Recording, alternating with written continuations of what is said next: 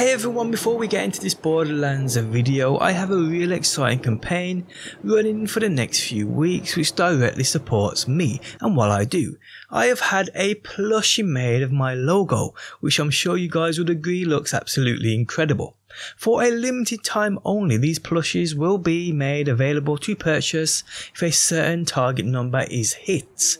So if you guys would like one and would like to rock these little beauties, you can find out more details linked within that video description. I mean, hey, you guys just saw my car. If you get one of these little bad boys and I ever meet you, yes, you can ride shotgun.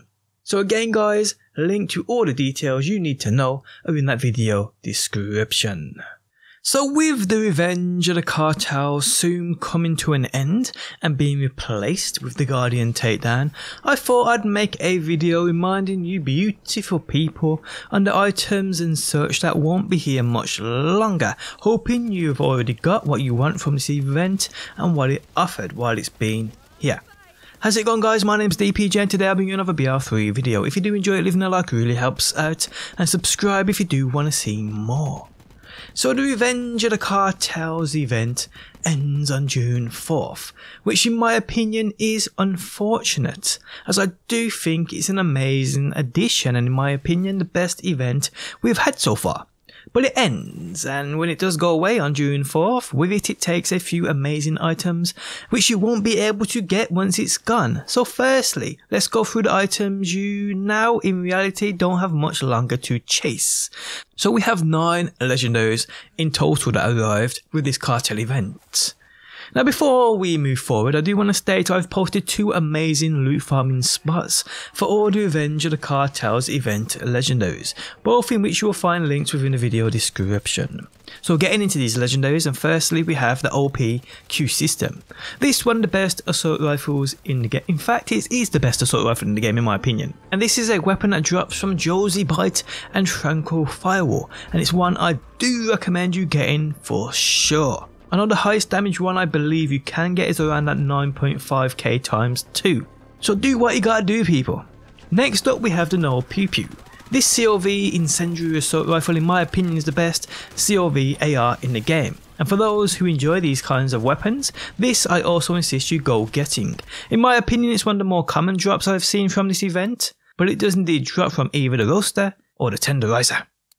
Next up we have the Grease Trap. This pistol in my opinion is a gimmicky weapon, one added to make up those numbers, and in reality you ain't going to use this over the more serious DPS weapons this game offers.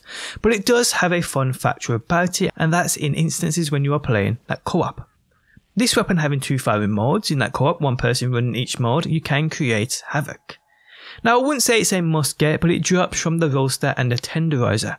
If it sounds interesting to you, you know where to get it. Next up we have the Yellow Cake, one of, if not the most powerful weapons in the game right now. This COV launcher is just on another level. Yeah, Gearbox did state some of the more popular weapons will be brought down a peg or 2 in terms of them being a little bit OP. This I believe is one of those weapons, but I still insist you go getting this thing. It's truly a must have. Look for, by the way, obviously high damage versions. This I do believe you can get up to a 46 times 2, so it's pretty high. Now the Yellow Cake drops from Fish Slap and Tyrone Smullins. Next up we have a shotgun that shoots burgers. Yep, another gimmicky weapon. But if I'm honest, I really haven't played around with this thing that much. So this iceberg, although it does shoot those burgers out, it does seem quite unique. I'd say if you come across it, grab it for sure, and it drops from the roaster and the tenderizer. Next up we have the Needle Gun SMG. This again I haven't really seen made too much of a fuss about. Not to say it's bad, I just haven't seen anything special come out of the usage of it. The weapon drops from Josie Bite and Tranquil Firewall. Next up we have a shield, this one called the Firewall, and projected shield has a chance to fire projectiles at attacker. Portion of projectiles damage restores shields. This shield, if sounds interesting to you, drops from Josie Bite and Tranquil Firewall. Next up we have another shield called the Watson. With this, receiving damage spawns grenade-like projectiles of the same element which attacks targets. Pretty unique, and I feel for someone this may make a great shield. This drops from Fish Slap and Tyrone Smullins. And those guys are the legendaries exclusive to the Revenge of the Cartels event. You have indeed until the 4th of June to get what you need here. Okay, moving on, and what to be honest is much better news, because this video wasn't just going to be about the weapons that disappear when the Revenge of the Cartels event ends on June 4th. It was also going to be about the anointments that arrived with this event that would also be going with this event. But actually guys, that is not the case now, as Gearbox and Borderlands themselves have confirmed that they will be staying. They replied to someone stating, "Please don't remove cartel based anointments when the event ends. Remove guns, that's fine, but anointments should stay in the loot pool." Borderlands replied with, "We're happy to share that all anointments introduced during the Revenge of the Cartels will remain in the loot pool after the event ends. That said, we value our community's feedback and will continue to evaluate anointments to ensure we're giving players the best possible experience." So that is absolutely amazing, people. So there were many anointments introduced with the Revenge of the Cartels event, and quickly going through them, they were: for weapons, we had while action skill is active, constantly trigger novas that deal said damage. We then have while action skill is active, reduce all incoming damage by a small amount. While action skill is active, weapon damage is increased by 200%. While action skill is active, deal 75% more weapon damage to badass named and boss enemies. On action skill end, spawn a healing pool for several seconds. On action skill end, create a cyber spike that damages nearby enemies. While under 50% health, deal 150% bonus elemental damage.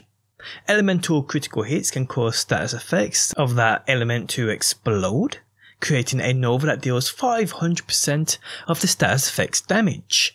And we also have gained 300% increased weapon damage against enemies over 90% health. Those were the anointments introduced to the Revenge of the Cartels for weapons. Shields, we have on action skill start, activate any effects that trigger on shield break or fill. While action skill is active, 250% of health damage is returned to the attacker as shock damage.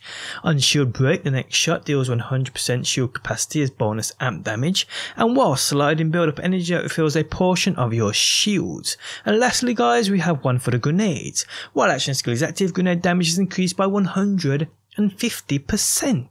So it's quite cool to learn that these anointments are indeed staying in the game. Here was me thinking we might have to rush into the Maliwan raid to get Walton's recently fixed loot pool of bugged legendaries. You know, the 4 he drops, the Tiggs Boom, the Redistributor, the Moonfire and the Keeper's Worth. These have recently just been fixed in the latest hotfix. Before this they weren't dropping. So here's me in a panic thinking the ones I don't currently have, I'm going to have to farm quickly before the event ends.